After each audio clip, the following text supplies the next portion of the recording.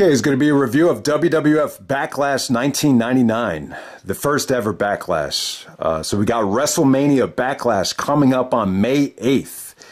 Hopefully it's a much more consistent show than WrestleMania, but we'll see what happens. But that's WrestleMania Backlash. So this is the very first Backlash. I think Backlash has got to be the coolest sounding pay-per-view title, and I like the spot that it's in. Right after WrestleMania, the Backlash to WrestleMania. I'm just not a big fan of putting WrestleMania right before the Backlash title. I think it sounds kind of corny, but I get why they're doing it. But yeah, very historical show here. We're going all the way back to April 25th, 1999. I said I hated 2008, but 99 is probably my favorite year, you know, just from a personal standpoint, not really for wrestling. But yeah, we're going all the way back to the Providence Civic Center in Providence, Rhode Island. Not a very big venue, kind of a smaller arena. The attendance was only 10,939. This is where they ran Royal Rumble 1994. I think they had Armageddon 2004, the Hell in a Cell pay-per-view with Taker and Orton. The very same venue here. The pay-per-view buy rate was only 400,000. Which is good, actually. You know, for 99, I think that's a solid number. It's just half of what WrestleMania was, and not quite as good as the St. Valentine's Day Massacre, or even the very tragic Over the Edge pay-per-view the very next month. But yeah, this was definitely a good decision to cash in on Rock versus Austin before they turned Rock babyface. So I think that was definitely the right call. So you got a rematch to the WrestleMania 15 main event. Some interesting side notes here. This was actually being promoted as an In Your House, but it seems to me as they progressed towards the pay-per-view, they actually dropped the In Your House branding leading up to the show. So no more In Your Houses after Backlash 1999. And tragically, this was actually Owen Hart's last pay-per-view. So it looks like Owen didn't wrestle at the UK pay-per-view, No Mercy in May of 99, and then, you know, we all know what happened at Over the Edge 1999. But yeah, let's get right into it. Very first match of the night. We got the Ministry of Darkness. So these were the Ministry of Darkness was the Undertaker's stable here. We have Farouk Bradshaw and Midian taking on the Brood of Gangrel, Edge, and Christian, six-man tag match. I thought this was okay. You know, this definitely had some good links, and then you had some really weak links as well. I would say Midian and Gangrel kind of brought this match down. Great experience for Edge and Christian. I think this might have been one of the first time you've seen Edge and Christian wrestle on a pay-per-view. So the story behind the match was, I believe Christian actually ratted out that where Stephanie was, because at this time Undertaker was trying to abduct Stephanie and sacrifice her. So this is during that whole time. So they blame Christian for actually ratting them out. So that's why the two teams are facing here. But yeah, I don't know. Farouk and Bradshaw, at the time, they had the Ministry of Darkness tattoos on them. I would definitely say they look good. This definitely looked like the most athletic version of the APA I think you had seen up to that point. Christian his attire was a little weird. He was trying to wear this oversized, like, white dress shirt. I thought Edge was probably the best worker in this whole match here. But, you know, I think one of the things that stands out about the pay-per-view is it was just tough to sit through. I think it felt like a lot of these matches got too much time.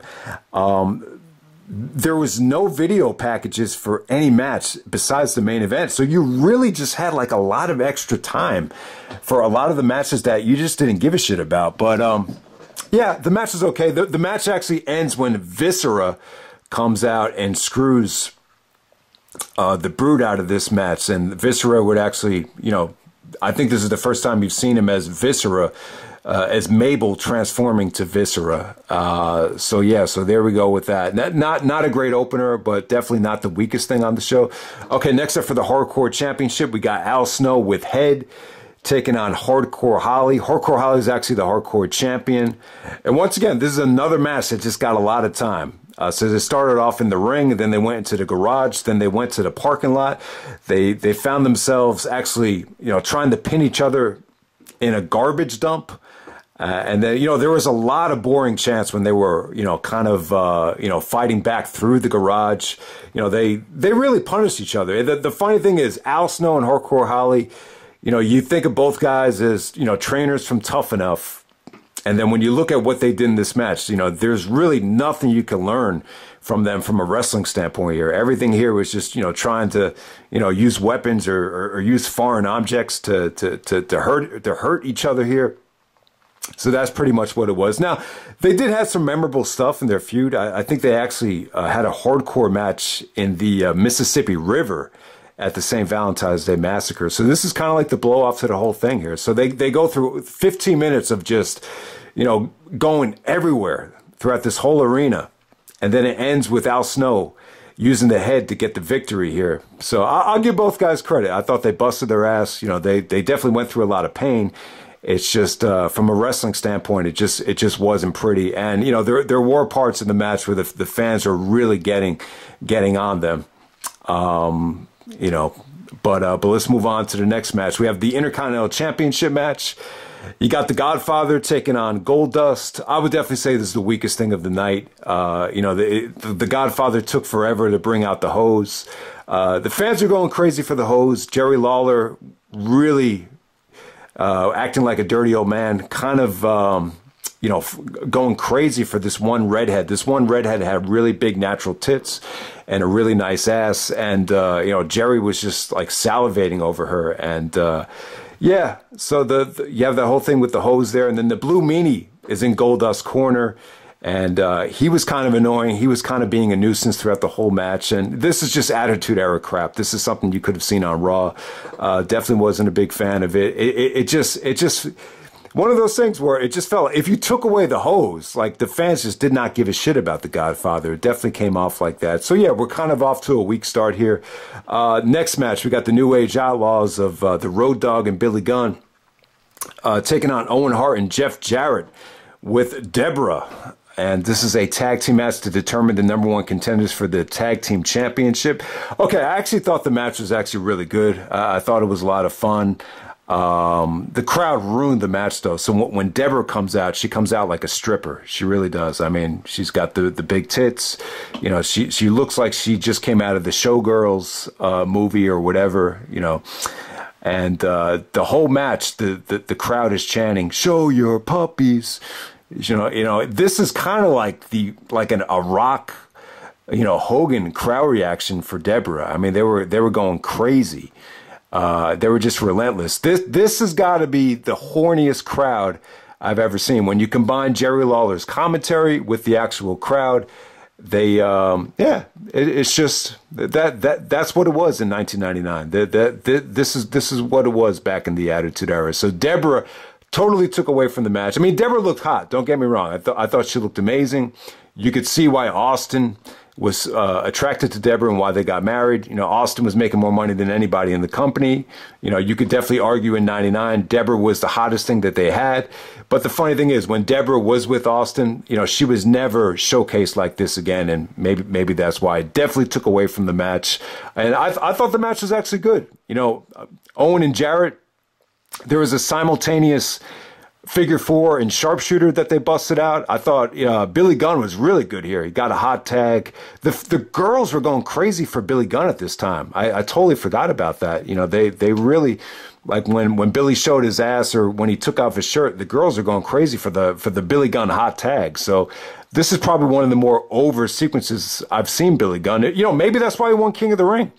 Like a performance like this. He was the one bright spot in the match. So I thought the match was a lot of fun. I just felt like the crowd, with them salivating over Deborah's tits the whole match, it really took away from the match. It just felt like the match was secondary. That's just how it came off there. So, but yeah, the match was actually a lot of fun if you could just ignore the crowd. Okay, next up we got Mankind taking on The Big Show, another WrestleMania rematch. This is a Boiler Room Brawl. And it was good. It didn't go too long. They learned from the mistakes that they made at the SummerSlam 96 Boiler Room Brawl. If you remember, there was a lot of technical difficulties. I'm not sure if a lot of that was done on purpose or maybe they wanted it to feel like that. But it was just very dark. It was hard to see a lot of stuff. Here, the lighting was great. It just felt like the lighting was super sharp. You could see everything. I thought Mankind and Big Show, they busted their ass for the amount of time that it went. When the match first started, I was just like, oh my God, I do not want to sit through a boiler room brawl, because I forgot about this. I didn't know we were going to get another one of these matches, because it felt very similar to the hardcore match where you're just seeing two guys beat each other up all over the arena. But this is actually good. You know, Foley took some nasty bumps. He got cut open by the glass.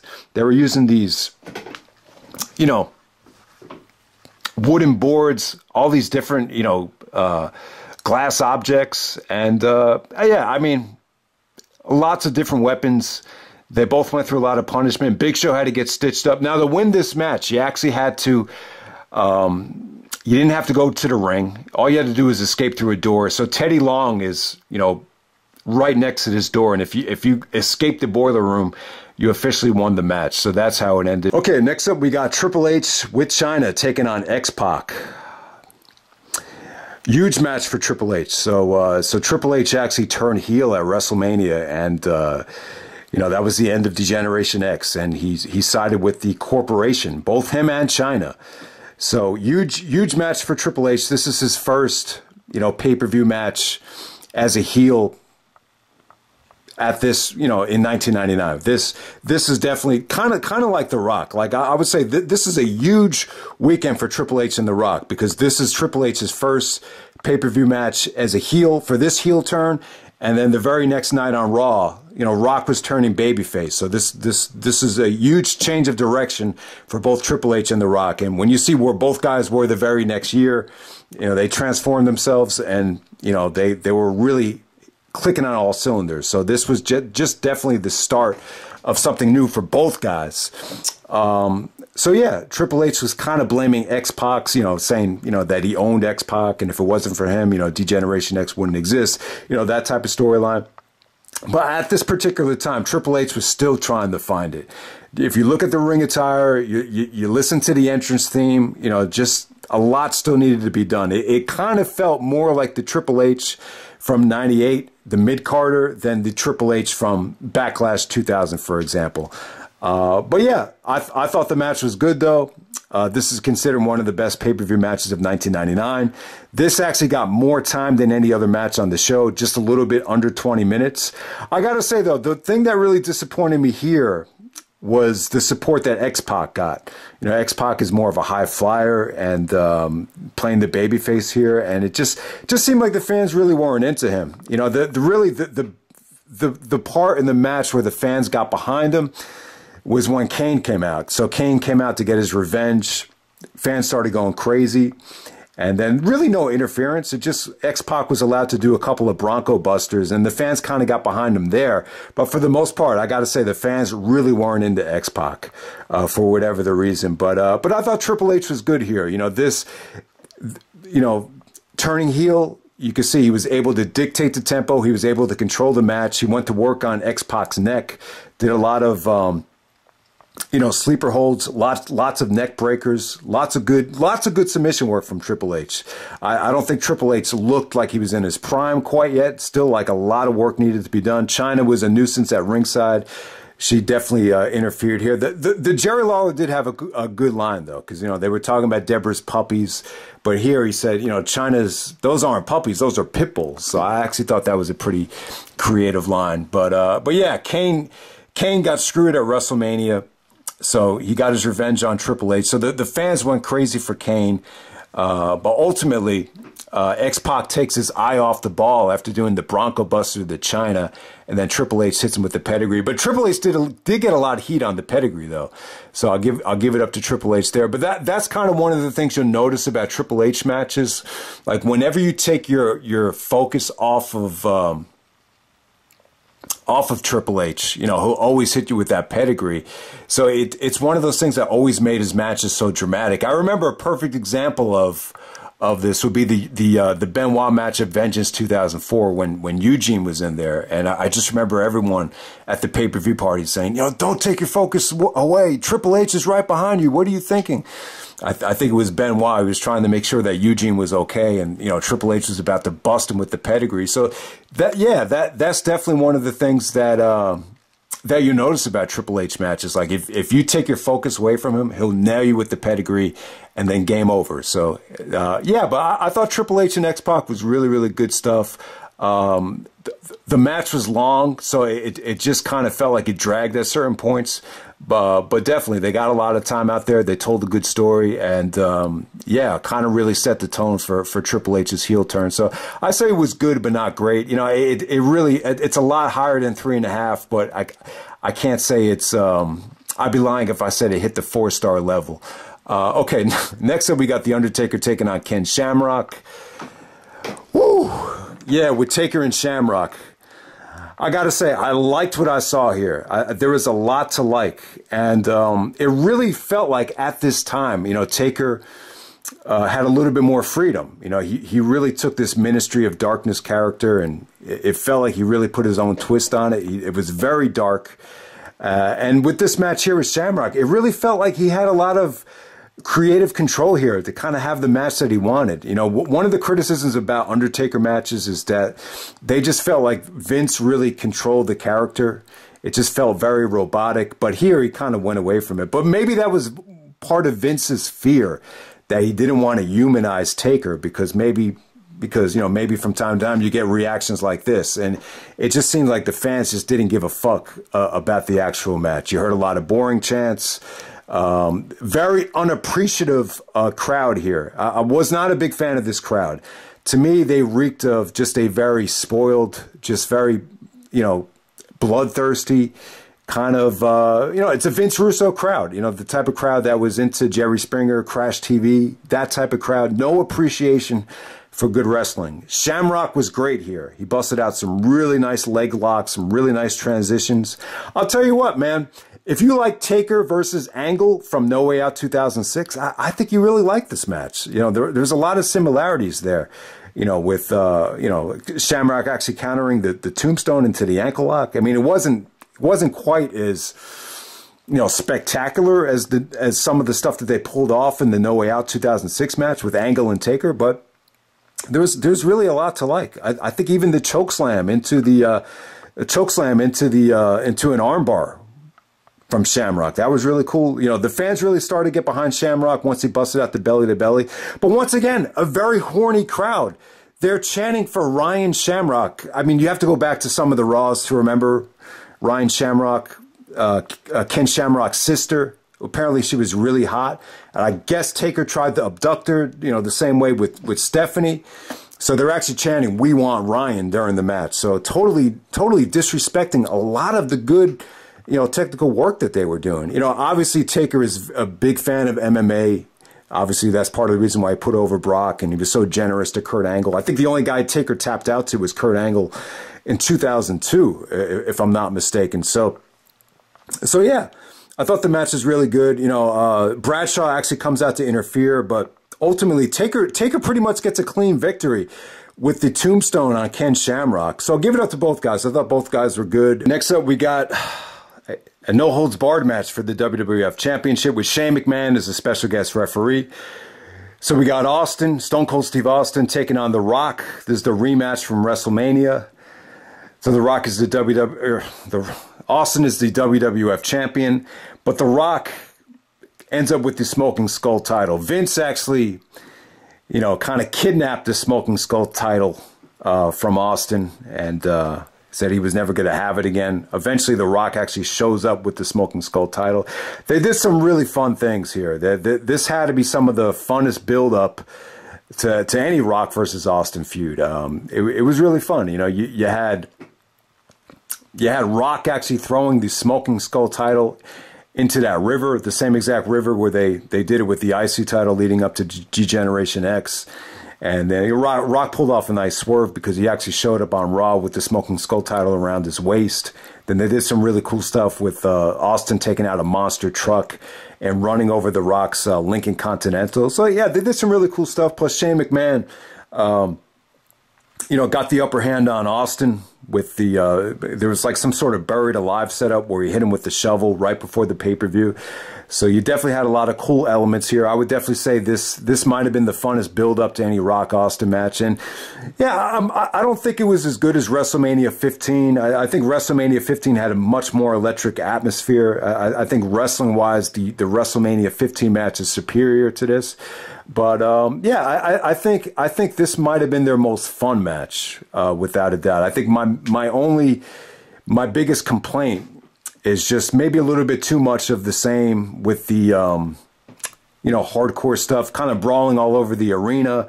You know, I thought they spent way too much time by the Titantron entrance area, right by the steel fence. But aside from that, I thought they did a lot of fun stuff here. Probably the highlight of the match was, you know, Rock actually stealing the headset from the Spanish announce team.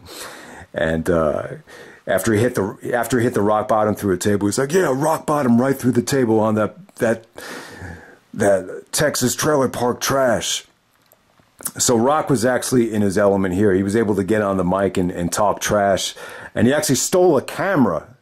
So Rock takes a camera, and he's kind of mocking Austin. Then he takes his eye off of Austin, starts looking at the crowd. The crowd starts going crazy. Then Austin hits him with the stunner out of nowhere, and The Rock is like, "Oh shit!" as he has the camera on. So it looked really cool. You know, the stunner to The Rock while Rock is actually holding the camera.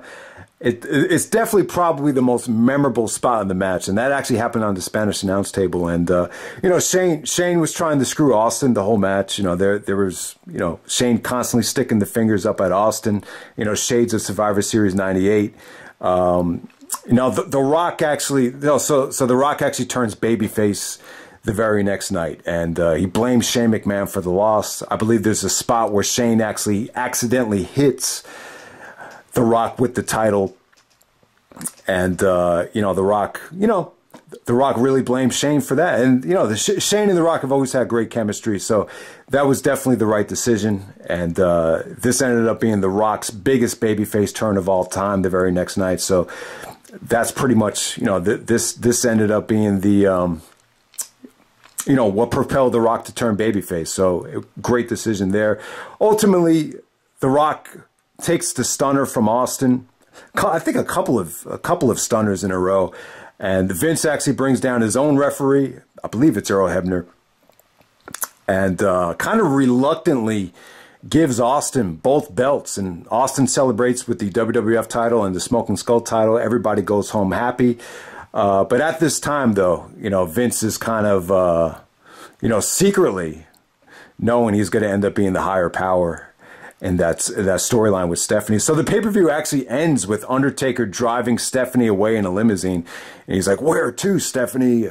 And Stephanie starts screaming. So I believe it was one of the very next Raws.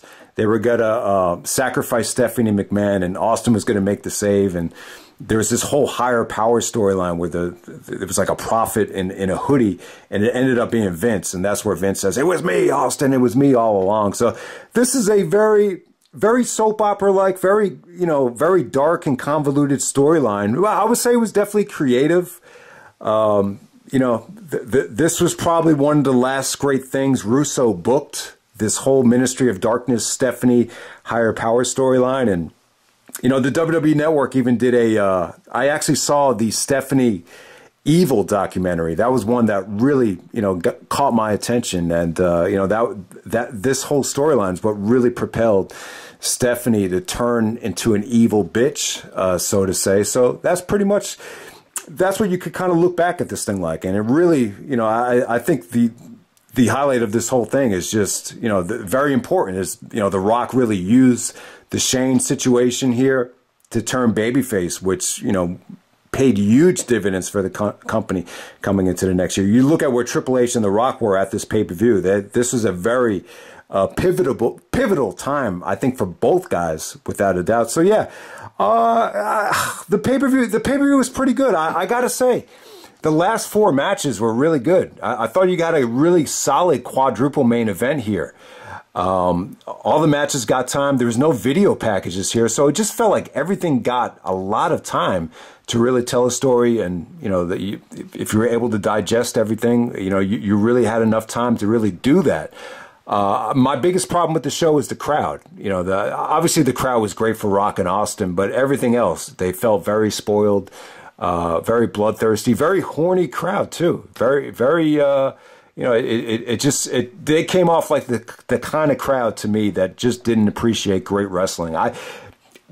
If anything, I'll say I think the crowds actually got better. I think when you look at the Backlash 2000 crowd, to me that crowd was a little bit more positive and a little bit more appreciative towards good wrestling. So I think that's another thing you could definitely take away from Backlash 99. But yeah, for a 1999 show, I wouldn't say it was bad. I got to be honest. I got to say this is probably one of the better pay-per-views of 1999, and I think most people would agree. It's probably a little bit more well-rounded than WrestleMania 15 was. So that's pretty much it. And yeah.